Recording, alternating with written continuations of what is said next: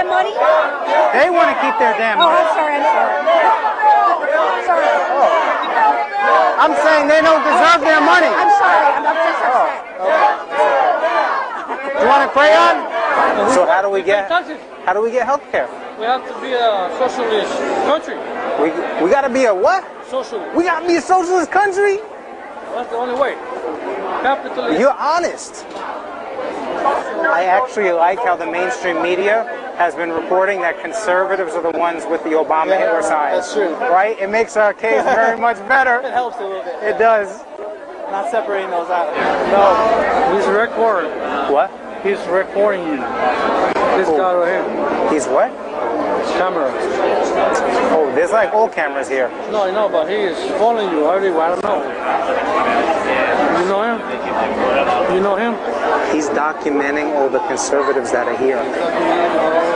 Don't say anything. No. CIA, no? No. Oh, shit. Like, you know? It's your group, right? No. CIA? No, not CIA. Oh, not shit. CIA. Not CIA. Not CIA. Not CIA. You would have had to leave, right? All right, get rid of capitalism. Get rid of capitalism. Right, kid.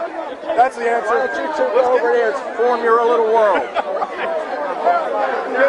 It's actually capitalism that is the little world. Hey, the richest 3 people have the same amount of money as the poorest 48 nations. Let me ask you a question. These big profit mongers, these health insurance companies, these free market means if it weren't for those people. This right here is Obama, the top. He's given the orders to us down below. And right here is the right-wingers, who are the fear-mongers. And they are trying to scare us and not to believing the orders coming from down below. I make $1 million a year performing and lecturing. I give it all away. I own nothing. I have no property, no savings, no life insurance, no health insurance.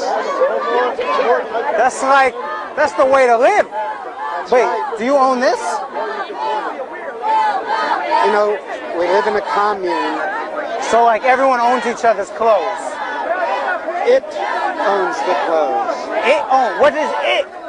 The non-profit that we're a part of. And right here, because he got thrown under the bus, we put Jeremiah Wright. And he comes back preaching.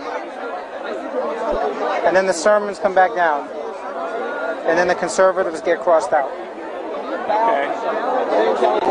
You're right about the conservatives getting crossed out. You like that part, right? Yeah. Medicare, they say Medicare is insolvent. I don't know what insolvent means, but it doesn't sound good. It's paying out more than it's taking in. So how do we, in the long run, how do we stop that from happening? Well, probably need to, I hate to say this, raise taxes. Raise taxes. I'm glad that finally we have a president who believes in the Constitution. That's right. That's right. That's right. I told that to a right-winger. I was like, our president believes in the Constitution. Right. You know what he told me back? What?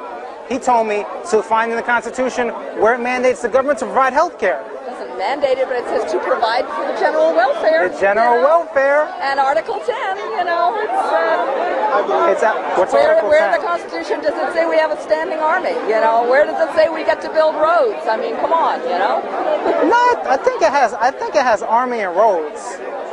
No, I think it has. I'm not sure. I shouldn't say that because I'm actually really not sure about the military side. Are there any hot women in the commune? Hey, seriously? That is a stupid question. No, how? It demeans women to the max. Okay, are there any ugly women? Point out to me a woman here that isn't hot. Right here.